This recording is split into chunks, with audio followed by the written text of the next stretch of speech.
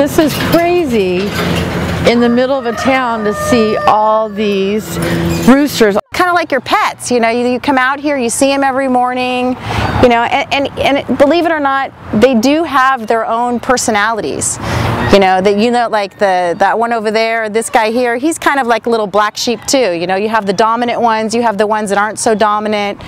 And they just, you know, you just get to know which ones are mean, which ones are nice. It's become a fixture. It's like just how they are. I think you have the ones that like the chickens and some that don't like the chickens. I mean, let's face it, chickens are messy, they're loud, you know, and, you know, wherever you are, they're going to have, people are going to like them and some people aren't going to like them.